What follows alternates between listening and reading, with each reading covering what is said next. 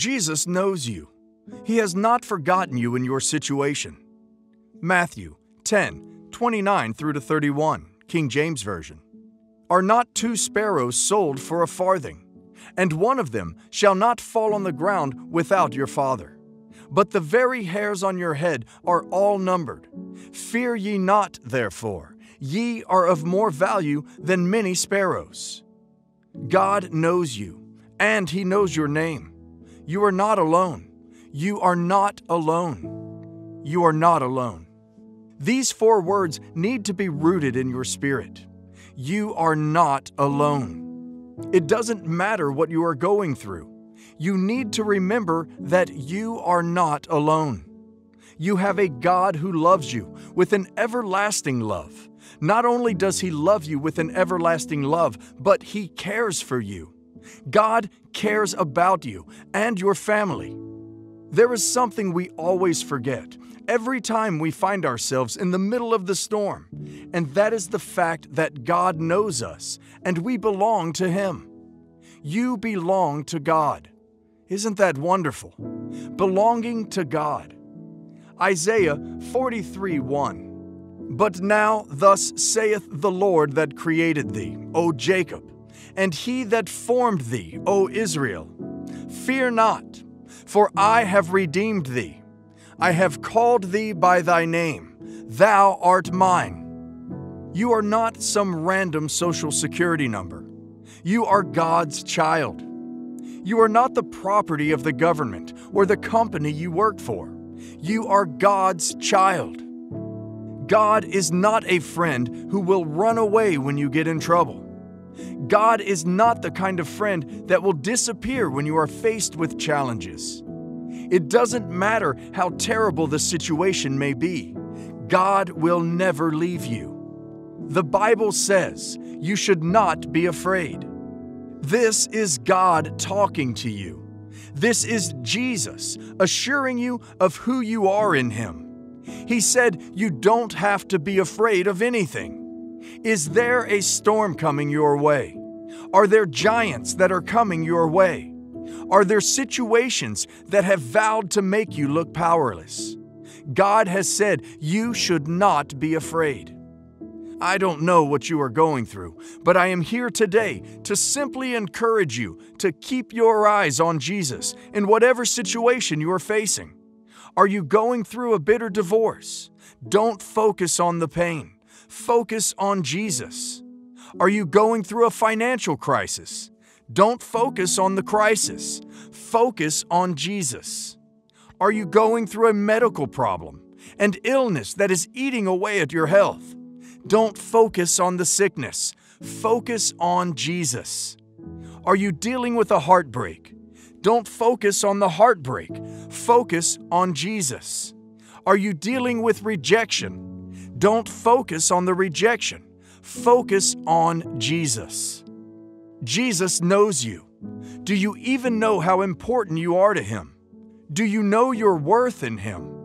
Do you know how much Jesus loves you?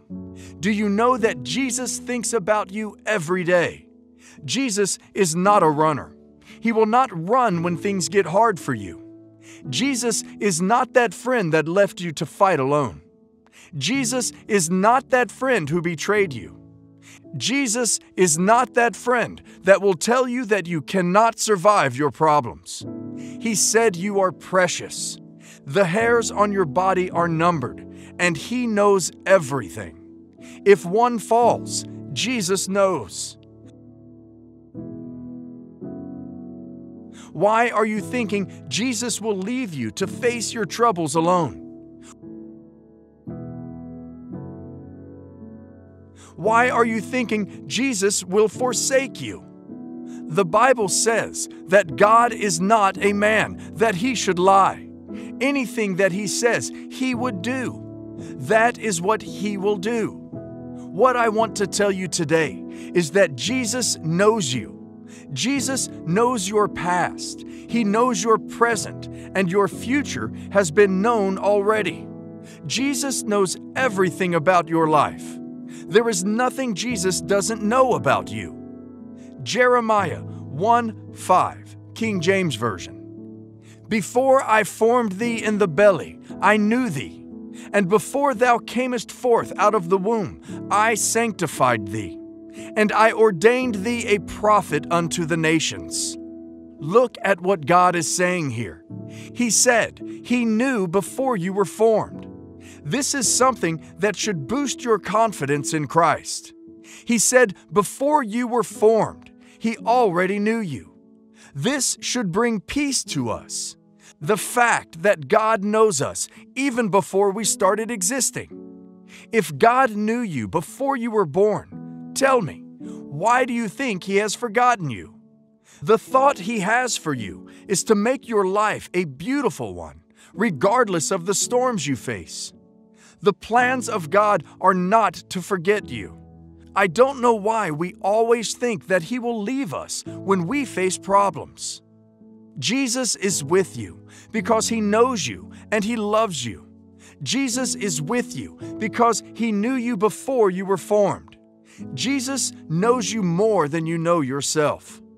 You may think you know you, but I can tell you that there are things you don't even know about yourself that Jesus does. Jesus knows you more than you know yourself. Nathanael was a man in the Bible who doubted if anything good can come out of Nazareth. He was doubting Jesus. He went to Jesus one day, and on sighting Nathanael from afar, Jesus told him who he was. John 1:47, King James Version. Jesus saw Nathanael coming to him, and saith of him, Behold, an Israelite indeed, in whom is no guile. Now, if you read your Bible, there has never been a time Jesus and Nathanael sat to talk about each other's life before the time he went to Jesus. But Jesus told him who he was. Jesus did not mention his name, but He told him what he was made of. Jesus knew he was a man with no guile. Nathanael had no deceit in him. He had always been a true Israelite. Nathanael was surprised when he heard Jesus talk about him. He was surprised that Jesus knew him. John 1:48, King James Version. Nathanael saith unto him, Whence knowest thou me?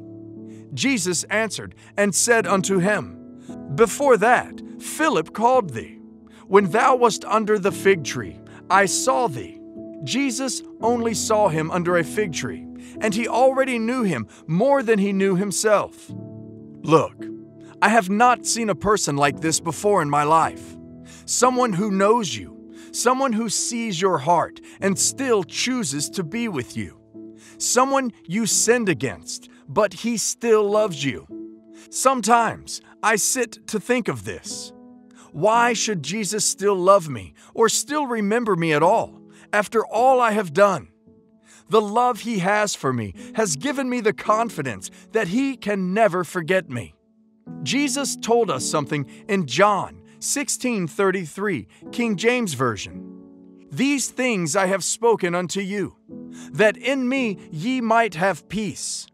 In the world ye shall have tribulation, but be of good cheer. I have overcome the world. Jesus said there would be problems. Whatever we are facing in our lives now should not come as a surprise. Jesus already told us that they will come. That is life. It was designed to be like that. Ever since the fall of man, life has been this way. Troubles will come. Things that will make us cry will come. People will hate us. There will be frustration and other unpleasant things happening to us. But Jesus said He has overcome all these things for us. That is a wonderful thing to keep us calm. That is something to remind us that we are not alone.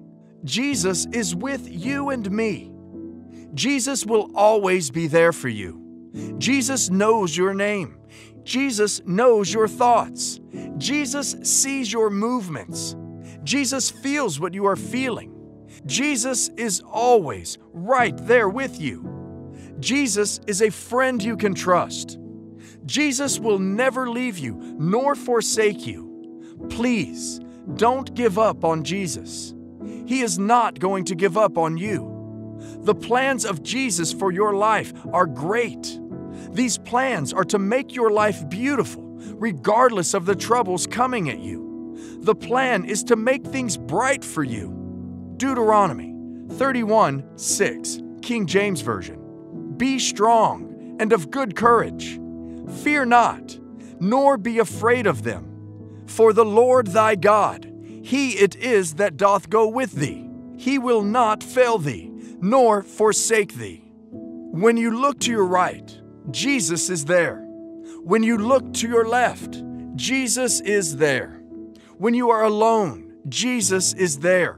When you are in the midst of the multitude, Jesus is there. Jesus has not gone anywhere. Look, if you are going through a tough and rough time right now, I just want to tell you that Jesus still knows you, and He will never stop knowing you. When it seems like it is too hard, don't lose focus. Please, this is a word from the Lord.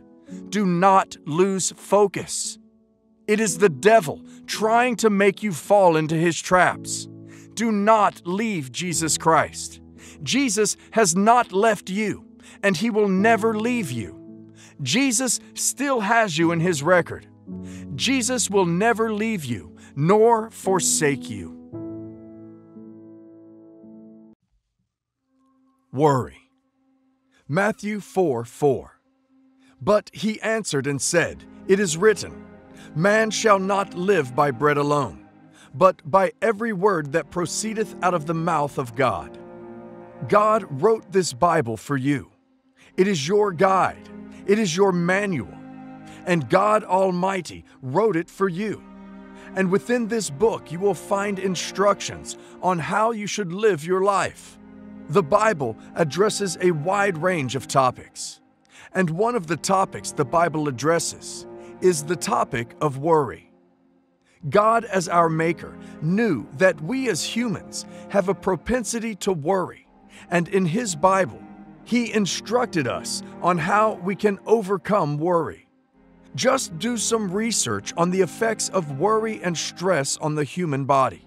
You will quickly find that God did not design us to live in a constant state of stress and worry. 2 words for you today. Don't worry. This is the message from Jesus today. Don't worry. But Jesus, this is happening to me. Jesus is saying to you, don't worry. Matthew 6:25 through to 34. Therefore, I say to you, do not worry about your life, what you will eat or what you will drink, nor about your body, what you will put on. Is not life more than food and body more than clothing? Look at the birds of the air, for they neither sow nor reap nor gather into barns, yet your heavenly Father feeds them. Are you not of more value than they? Which of you by worrying can add 1 cubit to his stature? So why do you worry about clothing? Consider the lilies of the field, how they grow. They neither toil nor spin. And yet I say to you that even Solomon in all his glory was not arrayed like one of these. Now if God so clothes the grass of the field, which today is and tomorrow is thrown into the oven, will He not much more clothe you, O you of little faith? Therefore, do not worry, saying, What shall we eat? Or what shall we drink? Or what shall we wear? For after all these things the Gentiles seek. For your heavenly Father knows that you need all these things. But seek first the kingdom of God and His righteousness, and all these things shall be added to you.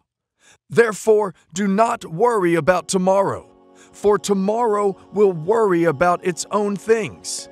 Sufficient for the day is its own trouble. 3 times in this passage of Scripture, Jesus tells you don't worry.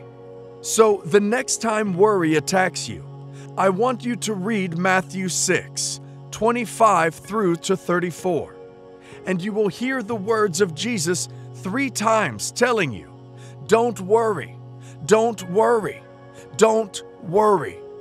In this passage of Scripture, Jesus is not telling his followers to quit their jobs. Neither is he telling them to be lazy and expect God to supernaturally provide. Neither is he implying to people not to go to work to provide for their families. Neither is he telling people not to plan for the future. What he is telling you is don't be so consumed and obsessed with worry. So I ask you one simple question today. What are you worried about? What are you worried about if God said to you, I will never leave you nor forsake you? What are you worried about if God is in control? What are you worried about if God the Father is almighty and all-knowing? What are you worried about if God is always there in the time of trouble? This is a word straight from heaven today. God is with you, even in the crisis you are facing today. He is there with you now as you face the impossible odds. He is there with you now as you face the doctor's report. He is there with you as you face the giants in your life. I know, it looks hopeless. But the Bible is telling you, don't worry. What are you worrying about today? I just want to remind you that God is bigger than your worry. He is bigger than that situation. All that we are facing, the crisis, the sickness, the uncertainty in the world. God is bigger than all these things. It's okay not to be able to solve every situation in your life. It's okay not to have the solution. But know this, you have a God that has the perfect solution. Our God specializes in creating solutions for impossible situations. Philippians 4:6 says, Be careful for nothing, but in everything by prayer and supplication, with thanksgiving let your requests be made known unto God. The Bible says that we should be careful for nothing. The word careful, according to that scripture, means we should take no thought for anything. The first reason we should not take thought or become worried about anything is that our worries will never make anything better. Rather, worries normally worsen people's conditions. This does not mean that we should be senseless or unthoughtful. We can make plans about the future and trust the grace of God to help us through the future. However, God does not want us to pierce our hearts with sorrows because of the challenges and cares of this life. There will always be reasons to worry, but we can also choose not to be worried. We are to be careful for nothing.